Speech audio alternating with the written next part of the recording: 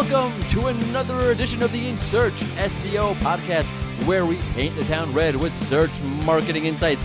This week we have the man, the legend, Stephan Spencer, to offer you truly holistic, if not downright spiritual insights at doing SEO at scale and doing it successfully. The role of team building when doing SEO at scale, how to find the right team for the right SEO tasks, and the actions you can take to develop your SEO team the right way. Plus, subdomain leasing.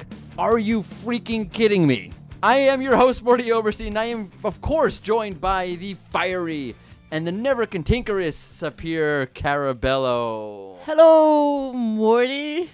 Is that going to be a thing from now on? Yes, definitely. Oh, okay, I'm just going to remind you of your friend's mom every podcast now. So, in case you didn't join us last week, I was telling a story where a friend of mine in school, in 6th grade math class, his mom worked at the school, and she would burst into the room pretty much every day, and she would just, his name was Joel, and she would just sort of scream out, "Hello, Joel!" And, of course, it was horribly embarrassing for that man, for that child, and somehow that came up last week on the podcast, and now Sapir is trolling me with it. Right. All right, I get it. Great, thank you. Get used to it. Done. Okay. Used to it. All right. How are you? How have you been? How was your week? I'm good. It's okay. Yeah? It's okay? Yeah. Yeah. How was yours? That was terrible. Why? No, it was great. The kids are back at school and NFL football is back. Are you kidding me? I don't know what to do with myself because I've been really into baseball this season because the Yankees are doing amazingly well. We don't care. I'm going to finish this. And now the NFL season is here, and the Pittsburgh Steelers are going to reign supreme, obviously. And I don't know how to handle all the sports at one time. I'm feeling a little bit overwhelmed, to be honest with you. Are you done? Yeah. No one cares. All the NFL people are like, yeah, football is back. And all the people in the UK are like, football, that's soccer. Until I say, it's not a sport unless you lose brain cells. Great philosophy. Yes, that's my philosophy on sports. Boxing, hockey, and football. Okay. Do not forget, we put out a new episode of the In Search SEO podcast each and every Tuesday. You can find it on the Rank Ranger blog. You can find it on Stitcher. You can find it on Spotify. You can find it on SoundCloud. And, of course, you may subscribe on iTunes. Oh, big news. Big news. We, as in Rank Ranger, have released our schema markup generator tool. This is a free, as in you don't need to pay for it. This is a free tool that lets you generate, test, and validate the code for person, how-to, and FAQ and article markup. That's pretty great. So you great. can generate your schema right there, baby. Amazing. Right there. Woohoo. Woohoo. Oh, did I mention it's free? Yes. Yes, I Woohoo. did. Woohoo. Okay, so head over to the Rank Ranger website, look under the resource tab at the top of the Rank Ranger homepage, and you will see the schema markup generator tool listed there. Try it out. Generate that code. Yeah. Yeah. All right, we got a great show for you today. Talk to the very insightful, the very spiritual Stephan Spencer, all about SEO at scale. And to usher in the light of his wisdom, I want to rant and rave about what has been the stupidest idea I've ever seen, or I've seen in a long time. I'm going to say ever seen, but stupidest idea I've seen in a long time. Let's warm things up for Stephan's aura of illumination with another one of Morty's pet peeves.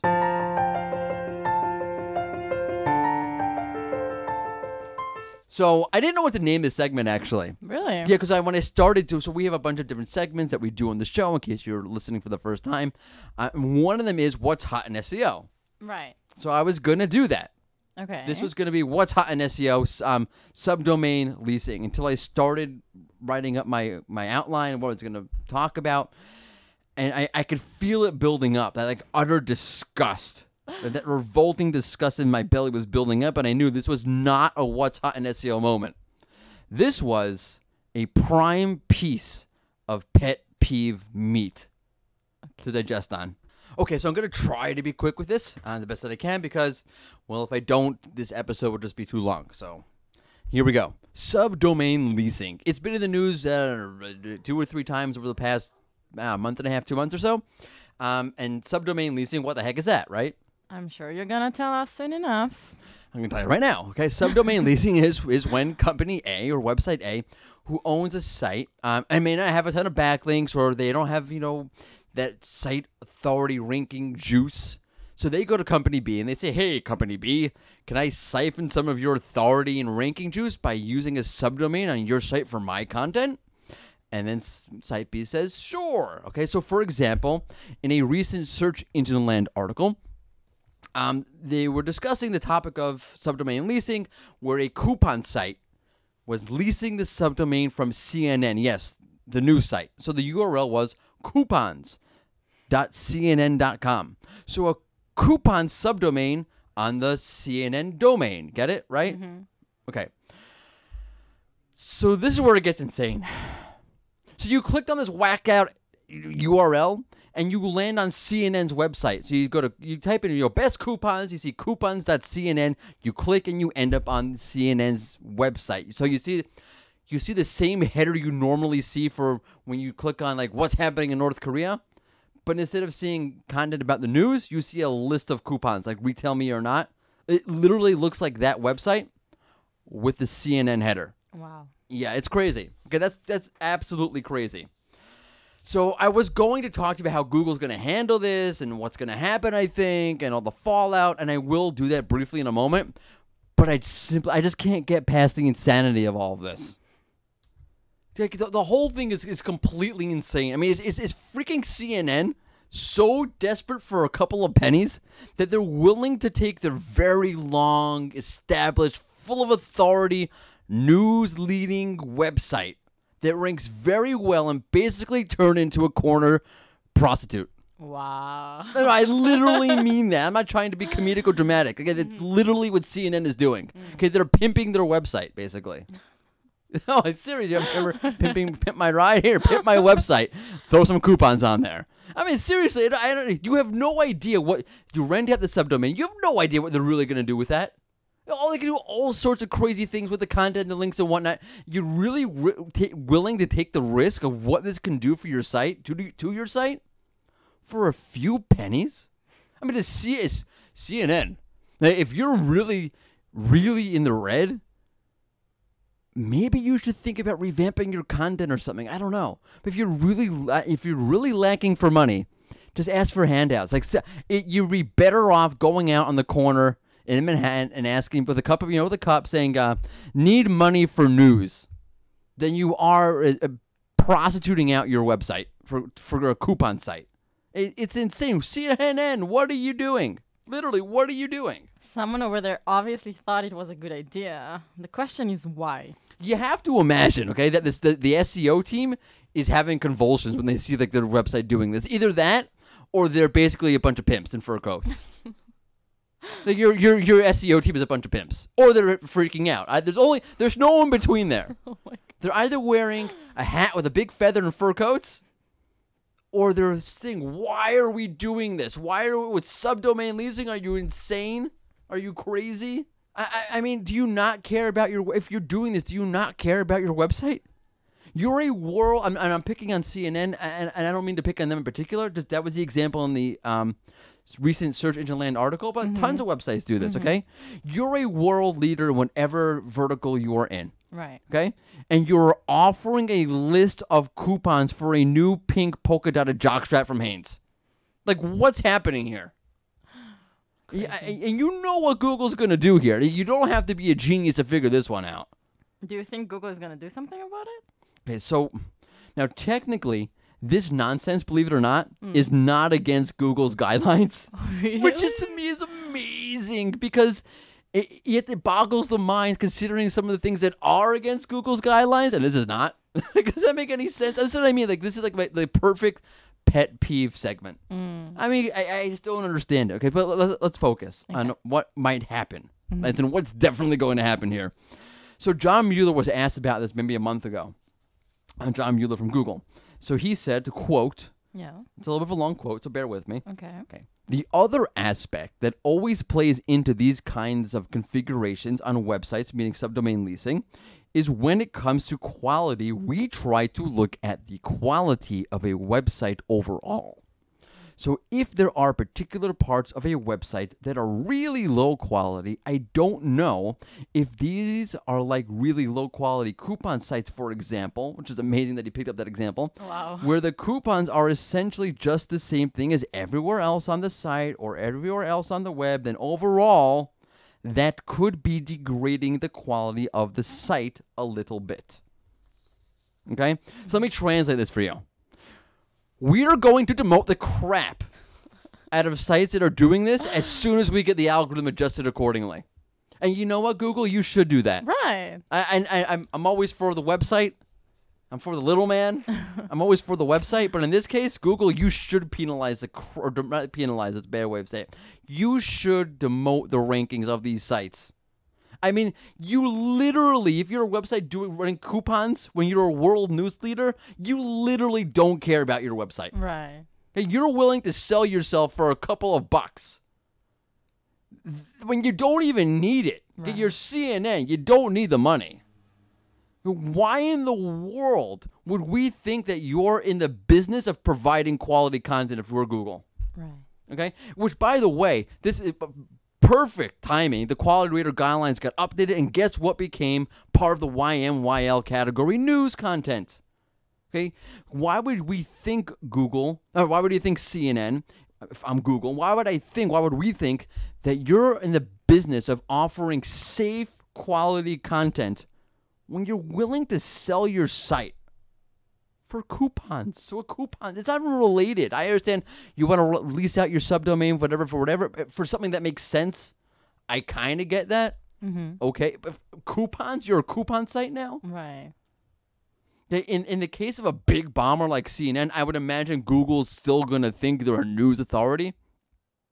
But I have to imagine it's going to call some of their content into higher suspect, and it's going to have some sort of impact on their rankings overall. Okay, think about it like this. It's like adding a bit of water to a cup of orange juice. It just doing something like subleasing to a coupon site, it just dilutes the overall potency of what you've got there on your website overall.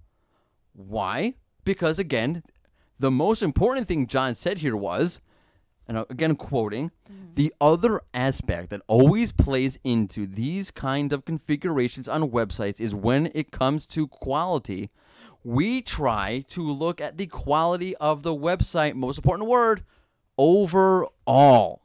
And yes, as you know, I'm all in the idea of Google profiling your site, seeing who you are, what's your site's identity, what's the topical substance of your site, what is almost like an entity-like understanding of those topics, and seeing with what you're putting out there aligns to what you are, who your site is, what are the nature of the topics that you're talking about. And I'm pretty damn sure CNN doesn't say they're offering you the best coupons on a back hair beard trimmer. I see you did your research about back hair trimmer coupons. Right. Oh God, how do I delete a mental image, Morty? Of a back hair beard trimmer? Yeah. You're stuck with that one for a while. Oh my God. You and my wife. Oh, I just don't understand why these sites would do that. Right. It takes away from your main content of what you're trying to do, who you say you are. When Google looks at a topic and they think, okay, what's the nature of this topic? Almost like an entity-like understanding of what is relevant, what is this topic that you're talking about, what does it extend to, what is it all about, and your site, does that fit to what your site is supposed to be doing? And when Google looks at that and says, okay, you're talking about world peace here and war over here and this terrible tragedy and hurricane this and hurricane that, and you're a news site, and all that goes into understanding all of these things. And then Google says, well, then why are you showing coupons? Right. It's got to take away from what you're doing. It doesn't make any sense to me. Well, let's see how it goes. Yeah. Okay. On to a more positive message, because that was really negative. That was dark. We have the one, the only Stephan Spencer talking to you about what it means to run a successful SEO operation at scale. Cut one. Welcome to another In Search SEO podcast interview session. Today we have with us a living legend. He is the co-author of The Art of SEO, among many other titles. He is the host of not one, but two marketing podcasts. He is a prolific SEO speaker. He is Stephan Spencer. How are you? Welcome. Hey, thanks for having me. It's great to be here. Absolutely my pleasure. So you are a fascinating person to me. You've been around the SEO industry since its infancy. And at the same time, you have this sort of wonderful inner balance and harmony to you. And I'm just wondering, before we get started with the SEO stuff, if you could sort of speak to how all of that came about, both professionally and personally. Yeah, great question. So I was going through a dark time in my life in 2009. I was going through a divorce. I'd been in the SEO industry for a while by then. I'd spoken at a lot of conferences and stuff since the 90s. And I just was not feeling super resourceful. Several friends, all within a 2 or 3 week time period, all told me to go to a Tony Robbins event. I'm like, who? What? What? But yeah, I thought this was not coincidence because 3 different people who don't know each other all telling me to go to some Tony Robbins event.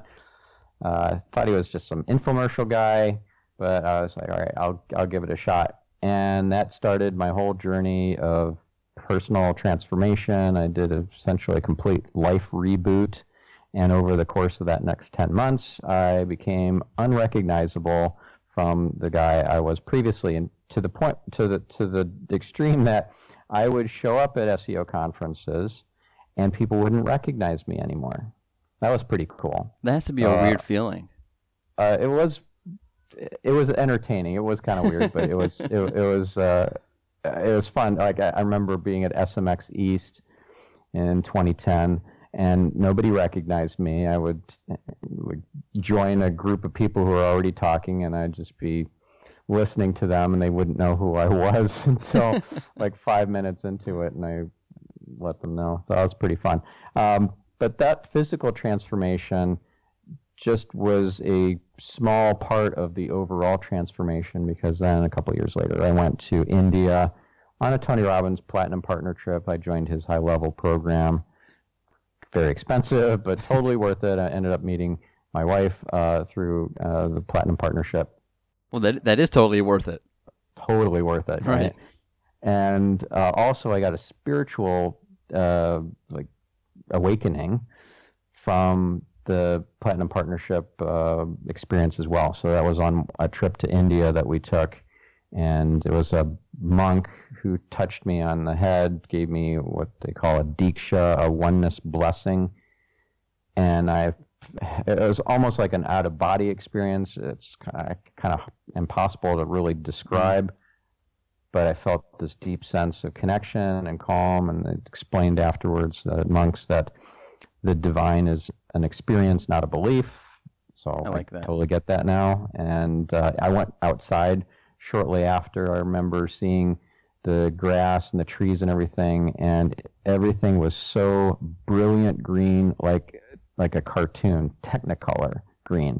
It was just the most bizarre but beautiful thing, and that started a whole spiritual transformation for me. And so I'm big into Kabbalah now. Oh. So the other show that you mentioned, I have 2 marketing podcasts. I actually have one marketing podcast, Marketing Speak, and the other one is a personal development, spirituality, and biohacking podcast. Oh, and productivity too. So that one, I've had 3 Kabbalah episodes. I've had one oneness episode with one of the monks from India that did, not the one who did the Diksha on me that got me the spiritual awakening, but one who gave me a different Diksha at another time at the event.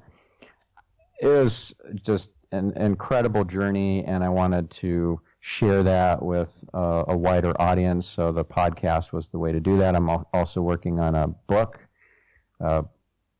about that journey and how we live in a friendly universe. And as somebody who is a former skeptic and very scientific and not spiritual at all, really agnostic and turn spiritual. That I think will be an interesting book, and I interview all these people for the book. I might as well turn those into podcast episodes. So that's what started the whole podcast called Get Yourself Optimized. Yeah, it's an amazing thing, because I can speak to this a little bit personally, not to the same extent as you, but that inner transformation, and it sort of hits you from nowhere, that sort of like a bolt of lightning almost, the way I'll describe it personally, where you see something very clearly and something really meaningful, and your whole way of thinking can actually change. It's a really cool experience if you haven't experienced it yourself. Yeah. I want to, from that, let's get into something a little bit more mundane. The succeeding at SEO at scale, or I'll call it sort of the forgotten essence of SEO at scale, because I have a million questions I want to ask you, but I've boiled them down to just a few. Okay. But before we get started, I always try to make sure that my audience is up to speed and on the same page. When we speak of SEO at scale, what do we generally mean by that? Well, if you have, let's say, more than 1 million pages to your site, or if you have numerous sites in your portfolio, or you're in the business of, let's say, acquiring sites or online businesses, or brokering them, or you're a VC or some sort of private equity firm type company that works with portfolio companies, and those portfolio companies are running on different platforms, and some are larger and some are smaller sites and so forth, and you want to roll out SEO across more than just a small number of pages, that you just don't have the ability to touch each page individually by human SEOs. It's just there's no scale to be able to do that. That's the kind of issue that I think is very interesting to solve. Yeah, and there's so many unique considerations that come about that, both on the technical side and I'll call it more on the holistic side. And I have a lot of questions on the latter, being that you sort of are this person who has all of this experience in SEO and has a very cool outlook on life at the same time. So I thought maybe I'll sort of combine the two the best that I can. We'll see how this works.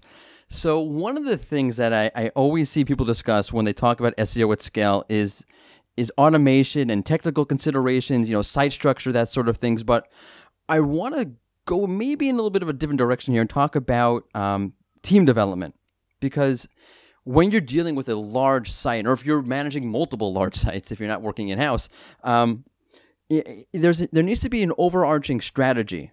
That's part of doing SEO at scale, and a major part of that is how you build your team. To what extent do you think other factors outside of those technical considerations that we always hear about, or automation, those sort of more holistic things, team building and so forth, where do they fit into succeeding with SEO at scale? That's the cornerstone, I would say. One of my clients, for example, owns 1,800 websites. Wow. And they have a big internal team. They work with a number of agencies, a bunch of individual freelancers, and companies that kind of aggregate freelancers and stuff. So it's an interesting problem, and the thing that is the kind of foundation of success in that kind of scenario is having really solid SOPs, standard operating procedures, even transforming those SOPs from big documents that people only read once or once in a while to something that people operate off of on a daily basis. And that would be to utilize tools like Process Street and make these checklists that are interactive, and the prerequisites or the dependencies are baked into the checklist, right? So you can do that with Process Street or Suite Process, or there's multiple tools that allow you to do that, but it makes the SOP into something that's more of a living document.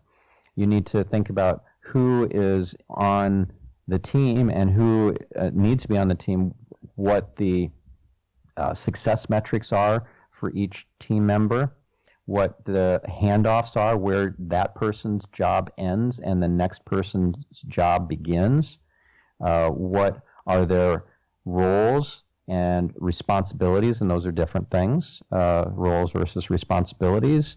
Actually getting their buy-in and maybe even get them to write up their roles, responsibilities, success metrics, and handoffs themselves, and then you provide guidance on that, and you also do a values determination process. I like using Dr. DeMartini's process for that, and he's got an online tool on drdemartini.com for determining your values hierarchy. So let's say that you know that somebody has a highest value around family, right? Or their highest value is their church or their religion, or their highest value is world travel, or whatever it is. Then you can map that highest value to their roles and responsibilities. Let's say that you have like a VA type person on the team, virtual assistant, who they do some travel bookings for you, and let's say travel is one of their highest values. They want to travel the world someday, do a round the world trip, and you teach them how to get the best deals on sites like Priceline, how to use specialized tools that most people don't know about, like autoslash.com, to book your car rentals, because it does this comparative search and it knows all the special discount codes for if you like have a Costco card and all that sort of stuff, AAA, etc. So you learn all these hacks and travel hacks as a VA, and that happens to be one of your highest values is travel, and you're like, wow, this is amazing, and you're totally engaged, and you feel functional ownership. So functional ownership, I get that term from the book From Impossible to Inevitable, which is by Aaron Ross. I interviewed him on my podcast, great episode. So anyways, the idea here of getting the team members to feel like they're functional owners, so they're not renting their jobs like they rent a car and they beat it up and they don't care about it, they don't bother washing it, etc., to owning their jobs like the car that they own, that they do take care of. So getting that team structure, getting them in the right seats in the bus, that's an analogy from the book From Good to Great. Also another great book about kind of building the systems and structures and so forth to have a successful, scalable business. One of the most important books to read about this is The E-Myth, The Entrepreneur Myth. So The E-Myth, actually The E-Myth Revisited, and also Beyond the E-Myth, both of those titles by Michael Gerber. Like, you don't want to, for example, try to fix your existing business, building all the systems and so forth into that. You want to start over with kind of a skunkworks company, what he refers to as NewCo, and build your systems and SOPs and all that into that business first. That is a much more viable strategy. So you would do all this stuff to get the team right, working on the right things, and that sets you up to win. Whether you are trying to scale across millions of pages, or you just have a 100-page website that is a serious revenue generator for you, given the scale that you're at, whatever the size of your business, whether you're a solo consultant listening to this or you're a marketing manager at a big company, this all applies.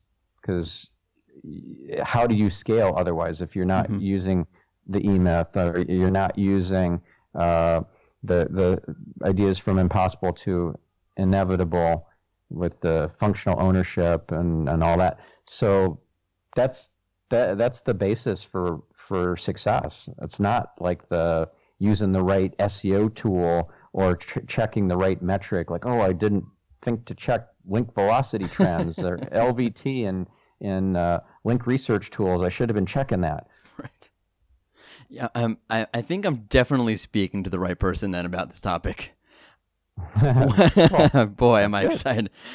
You know, I wanted to jump into a lot of the ideas you just spoke about self-efficacy and people's values and how to allocate people as resources and so forth and so forth. But I want to sort of jump back maybe to a more meta question, and that is, and it's from my personal experience. I've always wondered to what extent this applies, but when looking to build a team and looking to create a functional workspace, how much of that starts not just in your goals, your team members' skill sets, your team members' likes, dislikes, their values, but how much does it start with you as the main person, the owner of the agency or the head of the SEO team, with your values? Well, it is definitely I'm not going to use the S word in the podcast, but there's this expression that S word rolls downhill. So if you don't have great values, or you're all into shortcuts or trying to exploit the weird loophole until it closes, that is a virus that spreads throughout the company. So it's very important that you get your head straight in terms of why you're doing something. You're not going to like take a 1,000-word blog post and turn it into a 3,000-word blog post so that you can better monetize the page, and that's it. Like, what's the least amount of work I can do to get it to 3,000 words so that I can double or triple the traffic coming into this page and triple the revenue generated by this page is terrible, in my opinion. Right. And if instead everything that you do is underpinned with the idea of value generation or value creation. So it's like, how can I create massive value for the readers, for the community, for the world? How do I reveal more light in the world, to tie in a Kabbalah concept? How can I do that with going from 1,000 to 3,000 words in this blog post and do it cost effectively? So it's like, there's the old adage, how long is a piece of string, right? So you could work on that page forever and ever, like a website's never finished. So how do I not spend an inordinate amount of time optimizing and building this page out, expanding it, and get the monetary revenue that I need, and do massive value creation while I'm at it, because that's the main driver of everything that you should do. So whether you're doing link outreach, how can I create massive value in my outreach emails? If I'm setting up JV partnerships to increase my monetization, maybe I'm only relying on AdSense and I want to do some JV deals, how can I create massive value in putting those JV deals together? If I'm doing a State of the Union meeting internally with my team, how can I create massive value in that? My content creation going from 1,000 to 3,000 words, or building out my website from 100 pages to 5,000 pages, how can I create massive value? It's not about just trying to game the system. Right. And speaking of creating, value, when you've set up your values for yourself and you set the values for your core values for your company, and you're starting to hire people now, and you bring them onto your team, how do you go about bringing out that value in the employee? How do you, and to me, that means self-fulfillment. Always, self-fulfillment to me. One of the most massive, if not the most massive driver of motivation is this idea that I am going to be fulfilled in a meaningful way by doing this. How do you sort of foster that? How do you sort of foster self-efficacy within the SEO setting? Yeah. So I want to understand what drives them, and that's part of what every staff person has to do, the values determination process on the Dr. DeMartini site. They also need to do other assessments like Strengths Finder, so I know what their highest strengths are, their top 5 strengths. It's only like $19 for that test, something very inexpensive. So out of the 62 or so strengths, then you know their top 5, and you can have them work on their biggest strengths, because you're setting them up for success. And if you could imagine here, like people want to feel successful. They want what BJ Fogg, who is one of the top behavior change experts in the world, he came up with this concept, this idea that there's an emotion that nobody has a name for, but he just named it. he's got a new book coming out, Tiny Habits. We're doing a workshop together, in fact, at Stanford on October 1st. So folks who are interested in that, it's going to be amazing. You should totally sign up. But BJ Fogg, world expert on behavior change. And this emotion that he named is called shine. Shine is the feeling you have when you're successful, right? So people stop using apps that make them feel less than successful. Like there's an app called Way of Life, and that Way of Life app was very helpful for setting a new habit for me, but I stopped using it because when you kind of fall off the wagon and stop doing the new habit, let's say it's a morning routine or whatever, and you stop being able to tick the green box, the check mark, and your chain is broken of all the green checks, you feel failure. You feel like you let yourself down, and that's the opposite of shine. And you stop using the app.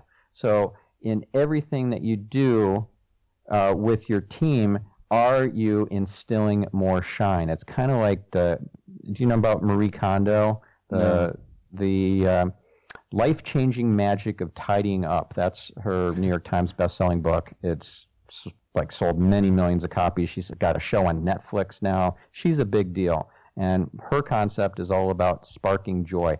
If you hold a book in your hand that's on your bookshelf and you're trying to decide, do I give this away or not, and you don't even open it up and start thumbing through it, you just hold it in your hand, you kind of like tap into that feeling of joy.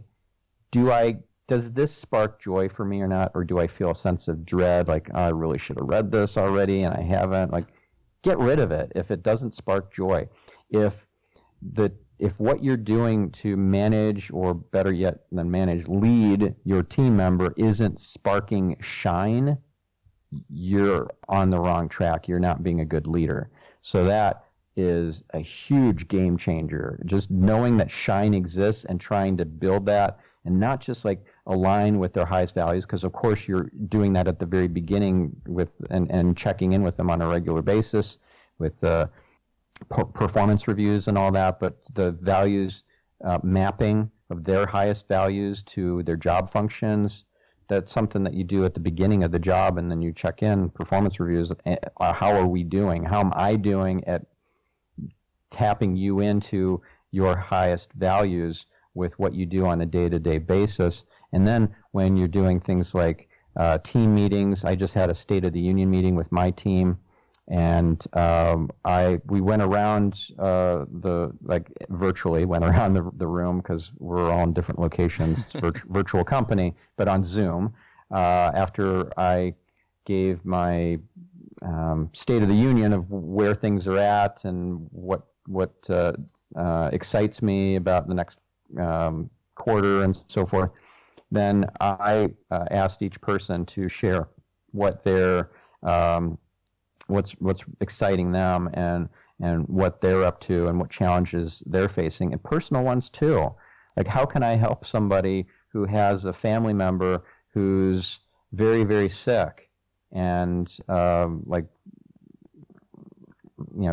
going into hospice? Like, oh, well, there was this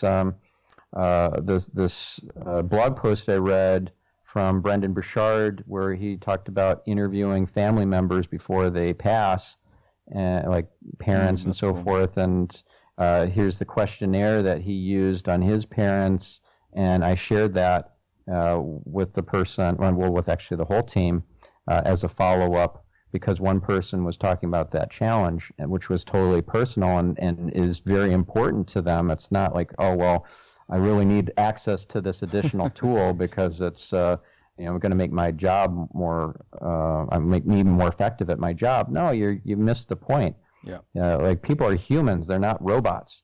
You gotta really truly care about them.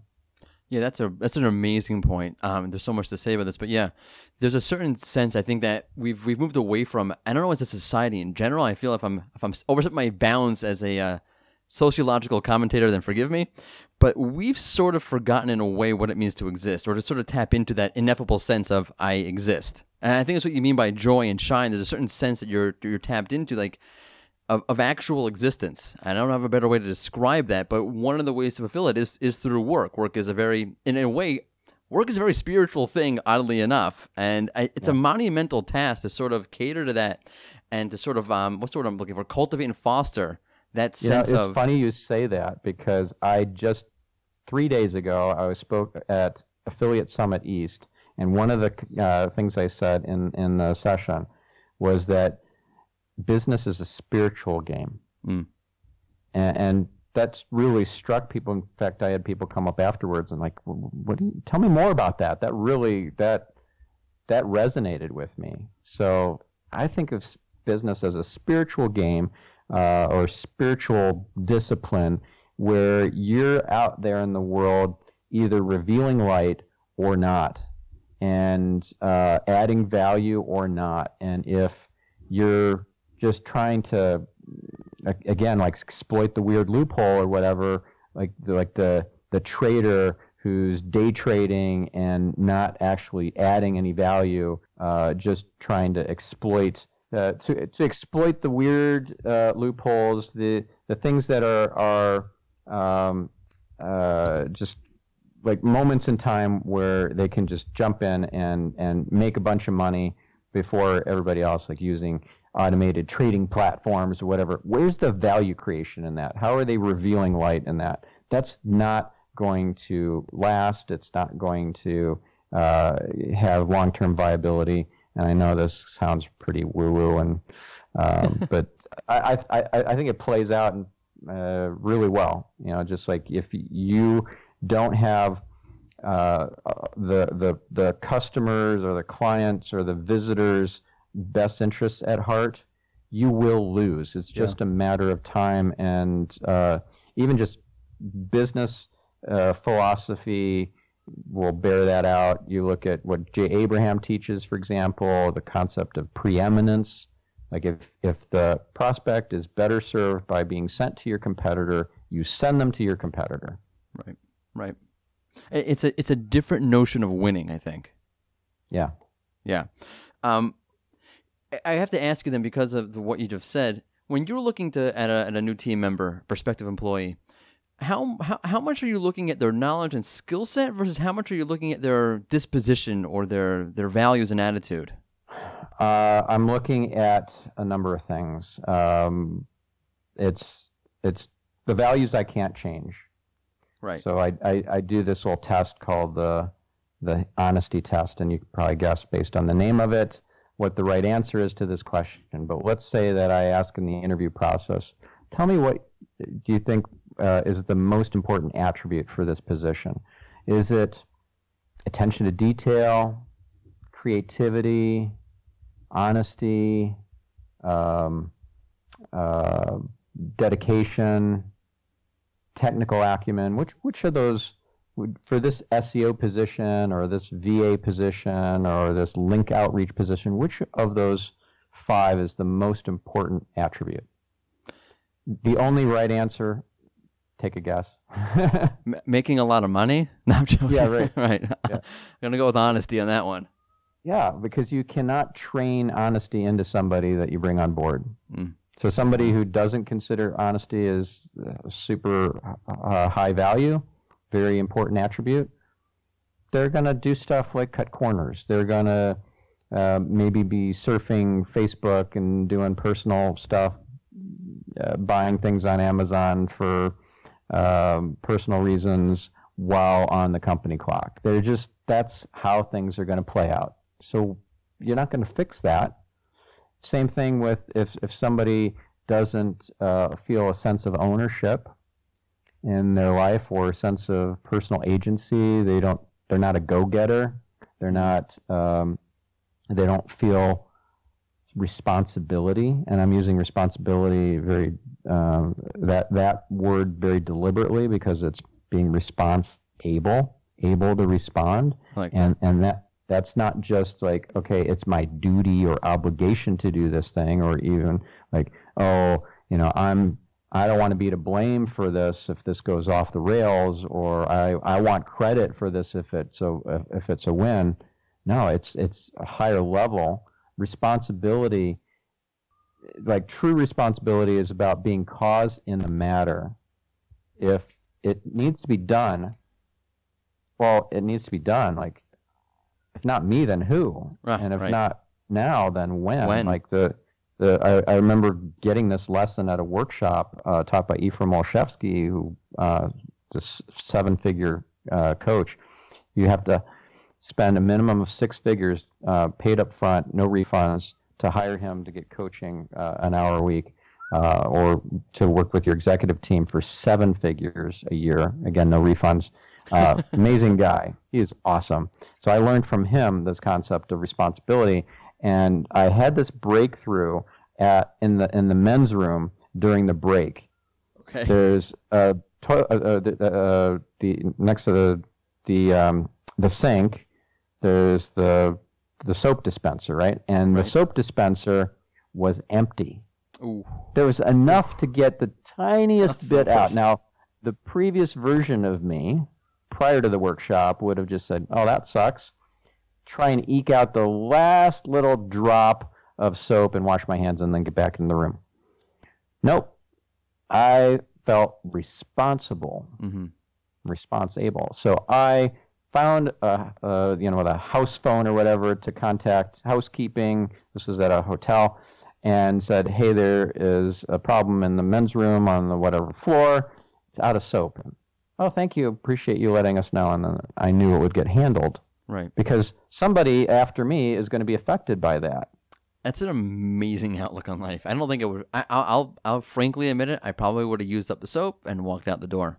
Yeah. So you want to screen for people who feel like I'm responsible in that higher level capacity. And the skills are so secondary. Mm. Like if somebody is, a liberal arts major and they get around fine on the computer, they're like comfortable, but they don't know about all the SEO tools. They think SEO is about keywords, and like, okay, you're hungry to learn, so and you're motivated, and this isn't, you have personal passion for this and so forth. Okay, so that's all in place, and you answer the right kind of values questions and honesty and all that sort of stuff. You're in. I'll give you a trial period and some trial projects and stuff like that, because I always want to make sure that, because somebody might interview really well and then they suck at the job. Oh, yes. So you want to have a trial period or trial project. Anyway, so I want that person. I don't want the person who like knows all the tools, knows all the different features and all the metrics. And of course, if somebody is trying to fake me out, like this was a great question I asked. So I interview a second interview candidates a lot of times on behalf of my client. So they're trying to bring in an in-house SEO, and they want me, the SEO expert, to interview the guy or gal to make sure that they're not blowing smoke. Okay. And so I asked a question like, "Tell me what are your favorite SEO tools?" And I remember this one guy said, "Oh, Majestic SEO as his favorite." I'm like, okay, so the little spidey sense was already tingling because he said Majestic SEO, which was the previous name for Majestic. So I already thought that's not good. And then I asked him, all right, so what's in Majestic, what's that metric that is really important? Could just remind me of that? Of course, I knew trust flow and citation flow are 2 metrics, so I was already kind of leading the witness there. And I knew it. AC rank was his answer. What? That metric was deprecated 3 years ago. This is your favorite SEO tool, huh? Yeah. So I didn't tell him any of that. I just quickly wrapped up the rest of the interview because it was a complete waste of time. This guy was a liar. Right. So that bugs me. Yeah, If you come clean and say, you know what? I don't have a favorite SEO tool because I'm new to this space, but I've been reading Search Engine Land and Search Engine Journal, and I've started reading your book, Stephan, and I'm on chapter 2, and I really like X, Y, and Z in that chapter. Okay, that's cool. I can work with that. But don't lie to me. Right. That's a good piece of advice across the board, I think, in your life. Don't lie to people. Yeah. Outside of honesty and outside of, it is interesting. I'm going to jump back, actually. In the SEO space, and I've personally benefited from this, there's a large chunk of people who didn't come into the industry. They weren't data scientists. They weren't computer, they wouldn't major in anything to do with, computer sciences or anything like that. I came through the content end. There are so many people like this. Do you think that one of the, I guess maybe the unique traits about SEO is the ability, or is the ability to assimilate people who are not coming from a technical background into the industry, which on the flip side, meaning is one of the major tendencies or one of the major traits that you can have coming into SEO is the ability and the drive to learn more than other industries, for example. Oh, yeah. Yeah. I think it's, again, a kind of a personality trait, that hunger to learn and grow. And that's the kind of person you want to employ in your company, or that you want to contract with, or the agency you want to work with. Right. That your team that's been assigned to you, the account manager, the consultants, the analyst, and all that, they have that hunger, that drive to learn and grow. And if they have that, then you're set, because you just make sure that they have the tools and the upskilling available to them. Like, they're going to the conferences, they're accessing the online trainings and courses and stuff. Like, I have a 20-hour online course on do-it-yourself SEO auditing. And so if they're finding these tools, finding these resources, and even if they're just free, like some people just learn for free off of my learning center on stephanspencer.com instead of buying the courses, and that's totally fine too. I just want to see that hunger's there. And again, I'm looking at their strengths as well. I'm using StrengthsFinder to assess that. I'm also looking at their cognitive abilities, which is different from cognitive abilities. Cognitive, the test for that is Kolbe, Kolbe, and you can find out, for example, if you score really high as a fact finder, you score really high as a quick start. Like, I'm super high quick start. I love starting stuff, but I hate finishing it.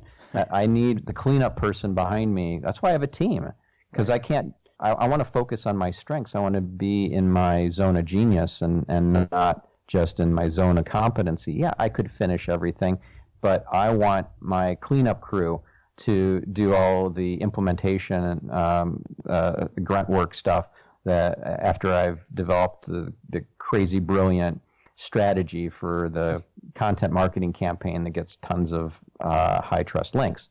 So that is what you're scanning for and trying to get the right fit. Again, the right person in the right seat on the bus, and not just the right people on the bus. Yeah, and there's no substitute for self-awareness in that case. Yeah. I want to jump onto more onto a point you spoke about before, which was evaluating your team and progressing them, moving them along. And one of the things that I find is, in general, nothing to do with SEO in particular, is that the way we analyze people in the workplace, the way we relate to them is very quantitative, very results-driven, and the way we assess them is based on their results per se. And we sort of forget to look at the person themselves and what they need to grow and what they need to develop. So how do you go about doing that in the SEO setting? How do you go about developing your team members, and sort of nudging them and guiding them along the process so that they can be where you want them to be? Yeah. Well, it goes from being activity-oriented or activity-focused to outcome-focused. And once you and the team are all outcome-focused, the game changes. The need to have the quantitative measures kind of drops. It doesn't completely go away, but it becomes much more qualitative. So let me give you an example. Let's say that you've been delegating tasks of ghostwriting articles for some website that you contribute to. Okay, so you got this ghostwriter, and that person is producing 3 articles a week or whatever, right? So that person is just delivering quantitatively on the understanding the requirements for their position, but there's no functional ownership. There's no understanding or buy-in to the bigger picture. Like, as the business owner, if those articles don't end up getting published, it was worthless. The quantitative metrics are irrelevant because there was no result. There was no outcome. So you as the leader in the company or the leader of your department or whatever, it's your job to delegate the outcome and not the tasks. So then it becomes about the qualitative and not the quantitative. They feel that sense of ownership and agency in their destiny, because now you've got them to buy into the bigger picture on what's happening and the why. Why do I need to keep contributing to this website? What's the value? What makes it relevant to the company and to me in my position that this makes sense to me? And then you're not having to babysit every step of the process. Like, yeah, all right, you drafted those articles, but you forgot to submit them to the editor for proofreading. Yep. Oh, oops, sorry about that.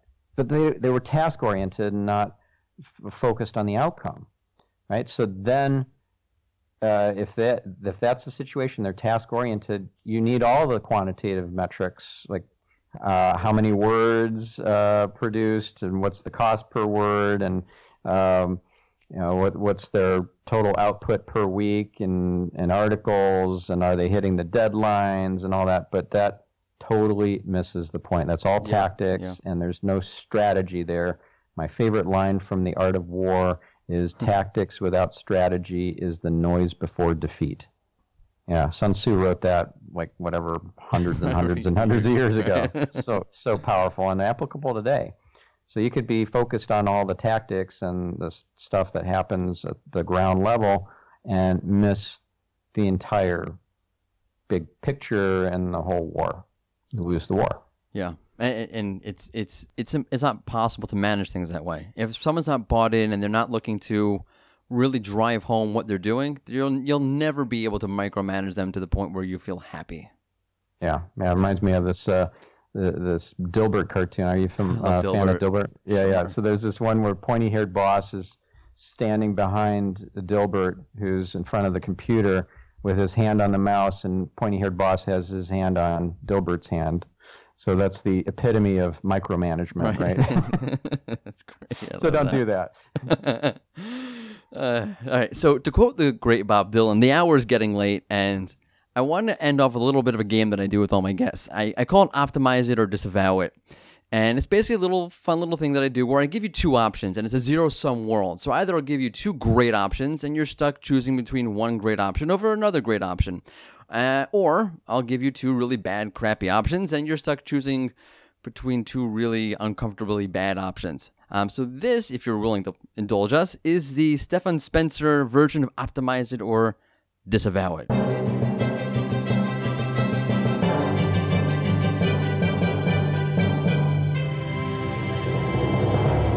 So, being that we're an SEO tool, and I have completely steered this conversation away from SEO tools, which you can now never accuse me of trying to just plug myself purposefully at end, I do want to bring it up for one quick second in a weird, fun sort of way. So, SEO at scale, again, every conversation is going to talk about automation and tools and so forth, which is why we didn't do that. But I will ask you, if you had to choose, you can either have way too many tools at your disposal or way too many people, way too many members of your staff. Which is worse for efficiency? Which is worse for producing SEO results at scale? Too many people, too many tools. That's easy. Yeah, that's so easy. Too many people. Too many people. You know the old adage, too many cooks in the kitchen? Oh, yes. Or another one I love even more is a camel is a horse designed by committee. I don't think I've heard that one. Yeah. So that's what you're gonna end up with, a camel. if you've got too many team members, and there's also Parkinson's law at play. Parkinson's law says that the work or the project will expand or shrink to fit the budget and the time frame given to it. So, I mean, that's a paraphrasing, very rough paraphrasing of the Parkinson's law. You can Google it. There's a whole Wikipedia page on it. But the idea here is if you want something done fast and efficiently, give it to the busy person and give it to them with a very aggressive deadline. Right. They'll say, well, they're really busy, so I'm going to give them extra long to work on this, because they will take extra long to get it to you and take extra long hours to produce it. Whereas if you say, well, to get quality, let's really be aggressive here, and let's say I need it by Friday, and whatever other parameters, and you'll get it. It's really good. So Parkinson's law works, and if you have too many team members, then you have the opposite happening, and it's just going to be a train wreck. So you heard it here first. You should get SEO automation tools like Rank Ranger. I'm joking. No, you totally should. I love Rank Ranger. Yeah. And I love how you guys have a feature where you can track your YouTube search rankings, and there are not very many ranking trackers can state that. And what's the number 2 search engine but YouTube? So you definitely want to track your YouTube rankings. And we just added a tool very recently, day before yesterday, where you can look at, we call it the SERP Feature Monitor, where you can track SERP features like the feature snippets, the related questions box, and also the video carousel, or the video box, whatever we like to call it, and see what keywords bring it up and how consistently and which URLs Google is placing within it, so you can optimize for YouTube. And at the same time, you should always try to optimize for the video box on the SERP. So check that out. Yeah, cool. I'm really big into featured snippet optimization. Oh, yes. I've got a couple of Search Engine Land articles on that, which I can give you, and you can add in the show notes if you'd like. One is to test your knowledge. You're a featured snippets expert, because featured snippets isn't just position 0 in the SERPs that preempts all the organic results. It's also the voice answer. Right.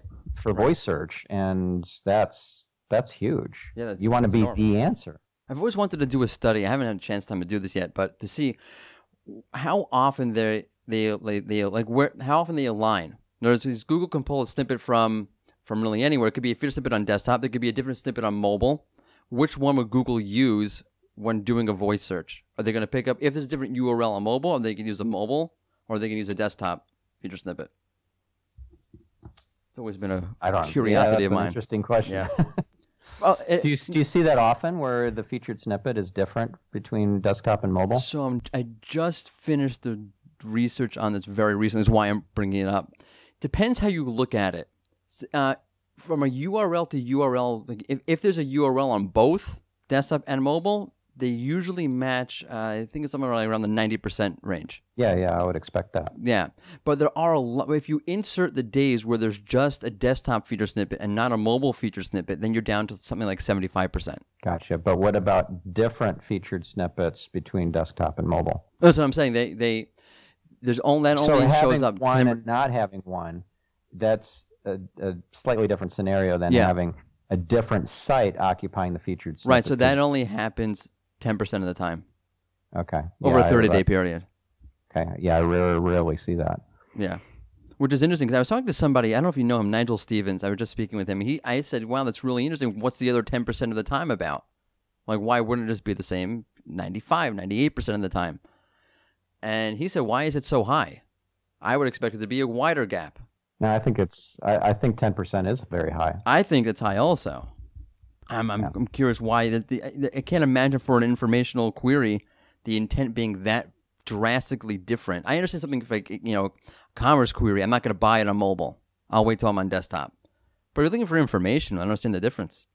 Well, I would say that you'd want to put the same site reference as the resource that gave the answer in both almost all the time, both desktop and mobile. But then the presentation of the snippet would change depending on whether you're Yeah. desktop or mobile. So like you'd want to get more succinct. You'd want to utilize fraggles, a fragment Right. more, and drive people directly to that little piece of the answer and let them drill down for more. That would be more appropriate for mobile and not as necessary for desktop. Yeah. Well, we'll see Interesting. how it goes. Yep. All right. So is this just the one question for this game, or do you have a whole No, bunch just of them? just and the I one. totally No, sidetracked you? no, just that one question. Just a little, Okay. fun thing to end off with. All right. Awesome. Lighten the mood a little bit. So we're good. All right. Yeah. Well, I feel. Well, I feel lighter. let me wrap. Wait, let me just wrap this up officially.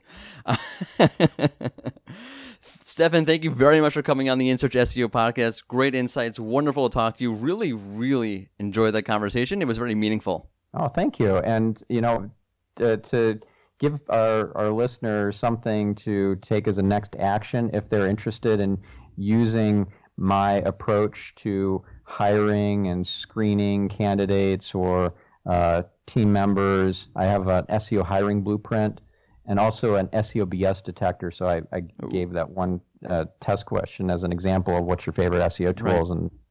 But there's also ones where there's only one right answer, and it's a trick question. So people who are just blowing smoke they'll be totally found out even when they're being interviewed by somebody who doesn't know SEO, as long as they have that BS detector document in their hands. Very So cool. both of those I'll make available to your listeners, and I'll put that on marketingspeak.com/insearch. InSearch. Got it. Awesome. Thank you. Really appreciate it. Yeah. And we are back to your regularly scheduled InSearch SEO podcast. He has such an interesting, an interesting and sort of calming aura about him, doesn't he? Mm-hmm. Like if you want to get into holistic SEO or SEO at scale or anything holistically about SEO and SEO overall, he is definitely the person you want to speak to about this. So that was a great conversation. I really, really enjoyed that. And you got to see a more spiritual side of Morty. Yeah. Because again, you will naturally you get my more sarcastic side. Right. But there are 70 faces, 70 layers to Morty. Good to know. Yes, good to know. I like when I refer myself in the third person. God's sake. Okay. As you know, Megalomaniac. As I mentioned before. Megalomania. Right here. Right here, me and Stalin. Okay. Thanks for the comparison. You're welcome. Yeah. You compared yourself. When you say you're Morty, you're a megalomaniac, I think of Charles Manson. Like, who are you comparing me to exactly? You are your own category. Thank you. I swear. Yeah. I think that is a good thing. Right. I'm unique. You are. As you know, Yeah. our interview sessions naturally segment and flow into Naturally. the Rank Ranger Community Question of the Week. So this week, we ask you, what works when helping to develop SEO talent? How do you help SEOs reach their full potential? Yeah. Yeah. Okay. How do you get that talent going? It's not so easy, right? You got some raw potential there. How do you get it out? I love to hear about this from both sides, by the way. Both as the person who the talent is being extracted from and the person trying to extract that talent. Right. I find that very curious to see how both sides look at that question. It is interesting. Yes. By the way, before we move on to the news, let's take a look at last week's question where we asked you. I meant to I forgot. You can find the Rank Ranger SEO Community Question of the Week on the Rank Ranger blog that harbors this very podcast, on Twitter, on the Rank Ranger Facebook page, on the LinkedIn page, and so forth. I'll share it at some point here or there. So look forward to answering. If you want to answer anonymously, we have a Google form where you may do that. So look for the shout out if you want to have your name there, or if you just want to share some wisdom because you're altruistic like that and you don't want to share your name, we have a Google form for you. Right. Okay. Last week we asked you if you're going to go with an SEO consultant, what's important to consider before you bring an SEO consultant on board. And Alexander Ratkovich, so that's Aleksander, Ratkovich, Ratkovic, from LinkedIn. He is the CEO of Nirpano 10. He said, I would suggest to them meaning whoever's looking to bring the consultant on, you would ask what term the consultant site ranks for. That was an interesting way to take it. Sort of test out the SEO consultant. Okay, you're so good at SEO. What do you rank for? Right. And if your own site doesn't rank well, well, then how are you going to make my site rank well? That's an interesting way to take that.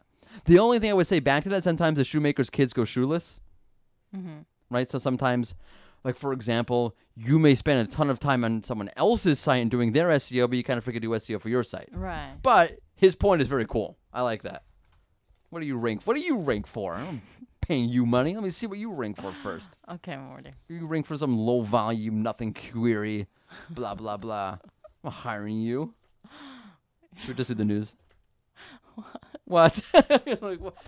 Yeah, I'm trying to give you a way out. Should we just do the news? You're supposed to say, yes, Morty, let's just do the news. Right, let's just do the news. Let's just do the news. Right. From helping the team develop to keeping that team informed, here is Sapir with the news.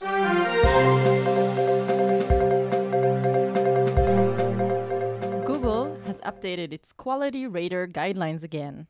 The changes include new content falling under the YMYL, Your Money, Your Life umbrella. Also, Google seems to want sites to distinguish between content created by the site itself versus content that comes from an outside source. Yeah. Okay, so one of the things that really stuck out to me with the changes that Google updated or announced, or not announced because they didn't announce anything. You had to compare the May version to the September version to see what changed, and some really cool people did that. One of the things that stuck out to me, though, was the idea of focusing less on pages and focusing more on topics. For example, the guidelines now say Your Money, Your Life pages, or YMYL. The following are examples of YMYL topics. He used to say pages. Now it says topics. Okay? So I think what you're going to see, because there is I know people will have a whole debate, is what Google doing with the guidelines, part of the algorithm, are they not part of the algorithm, are they... I'm not getting into the debate now, but there's definitely a correlation between the two of them. A lot of the things we see Google doing in the guidelines, we're starting to see in the algorithm also. So whether or not it's part or not part, I'm not getting into it, but there's definitely some sort of, I'm not going to say relationship, but there's definitely some sort of correlation between them. And you see that here. I think you're going to see Google understand page content both in the context of a site and in isolation of it. What do I mean? A page exists on a site. Okay, so Google's going to look at the site overall and say, okay, does this page make sense for this site? If this site's authoritative, then this page is generally going to be authoritative. So Google looks at content in the context, like John just said in what we said in the quote in the first segment, as part of the site overall. But Google's also looking at the content in isolation. And I think what's happening is that Google has a much better way of understanding topics. And we've talked about this on the podcast in previous episodes, where Google's going to say, or Google does say, and I know there's a lot of correlations between the quality rater guidelines and the algorithm. Is it part of the algorithm, not part of, but just listen to what I'm saying, okay? Google has a better way, and John Mueller is talking about this, of understanding topics, okay? When we speak about whatever topic it is, let's say it's diabetes. I always fall back on diabetes. When we look at diabetes, we're Google, and we're looking at diabetes, we're going to look and see, how does diabetes, when you talk about diabetes, how is that generally spoken about? What's the general tone? How do you structure your content when you talk about that topic? Because Google's looking at a vertical and saying, okay, how is that vertical usually looked at or discussed? What does authoritative content for this topic sound like? What does it look like? Literally, how is it formatted? As opposed to Google saying, okay, so this topic consists of these keywords. Okay, that's simple. Okay, we're not looking at it from a keyword perspective anymore. It's almost as if Google is looking at a topic as an entity. What is this entity? What is this topic? What does it include? Not only what does it include, but how is it discussed? What does content sound like for this entity, for this topic? What does content look like for this topic, for this entity?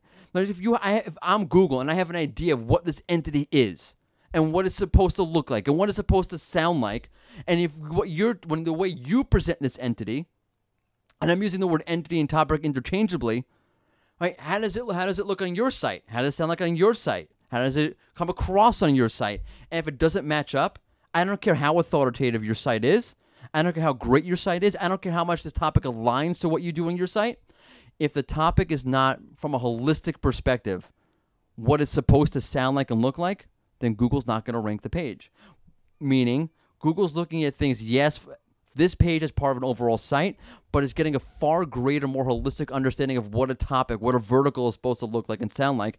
And I think that's being reflected in the quality rater guidelines. And that's why you have a switch from page to the word topic. And I don't mean to digress too much. So moving on. Sorry. Okay, let's move on. My whole analysis on the new YMY, on the new quality rater guidelines. It's really interesting. Yeah. Sorry, I chewed way too much time off with that one. It's okay. Okay. Thanks for bearing with me. We appreciate your, comments and. Do you really? Yeah. Okay. Let's move on. Yeah.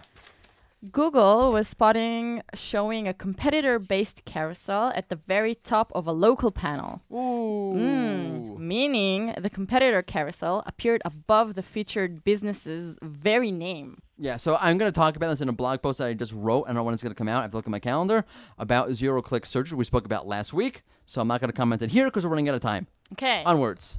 Google has introduced auto DNS verification. Google is partnering with a series of domain name registrars to help expedite the verification process. Okay, great. I do have comments, but we're out of time. Keep going. Okay. All right. Lastly, Google is rolling out a new movie SERP feature. For queries like what to watch, Google is showing a top picks for you carousel, which brings up an overlay of shows you can swipe through. Really, really interesting feature. A lot to talk to about this. And by the way, Google also released a movie structured schema, structured markup you can insert. That's a whole other thing. I've said this for a while. I've got to find the blog post where I talked about this. But I definitely talked about this. Google is looking to create an app-like feel for the mobile SERP. It doesn't want, okay, good, keeping your ecosystem, blah, blah, blah. That's true. It's using the mobile SERP like you would use an app. And this is a quality example of that. Check out. You'll see the link in the blog post that we have for this. You'll click it. You can see what it actually looks like. It's rolling out only in the U.S. so far. That's amazing. Yeah, that's it for All right, news. good for the news. Okay, we got to move on because we're taking too much time today. Okay. All right. Time for the fun SEO send-off question. We're in a rush, so roll music. All right, what do we got today, Sapir? Okay. You did it again, huh? I did it again. Oh, look at you taking over this segment. Thank you, Lord. Oh, God. Okay. So today, Yes. we're asking. You're asking. Okay. Which reality TV should Google star in? Which reality TV show?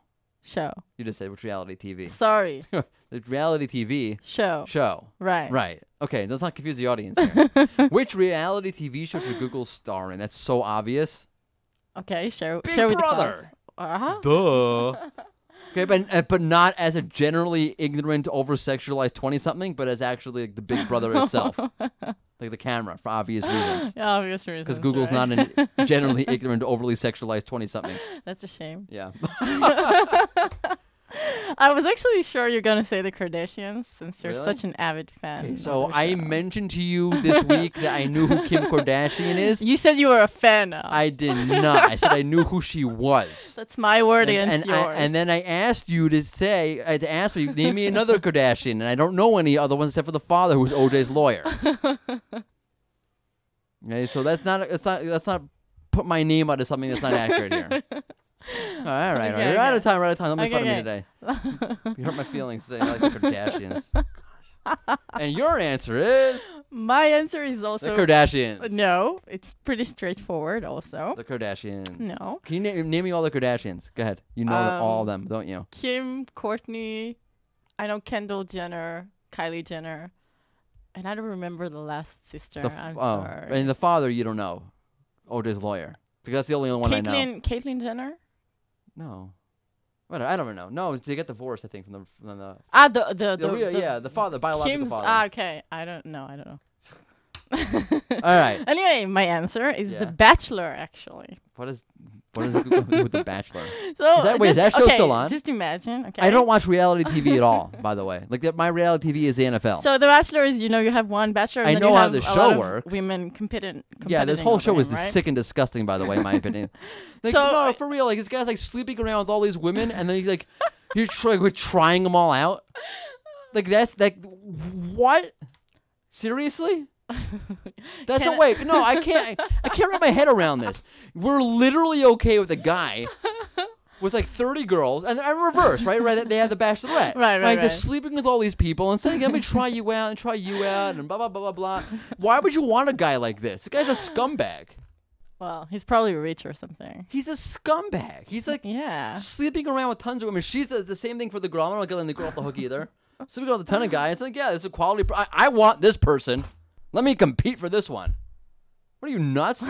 Wait, besides the fact the guy's probably got syphilis. Oh my god! Okay, I'm sorry. I didn't mean to rant. Okay.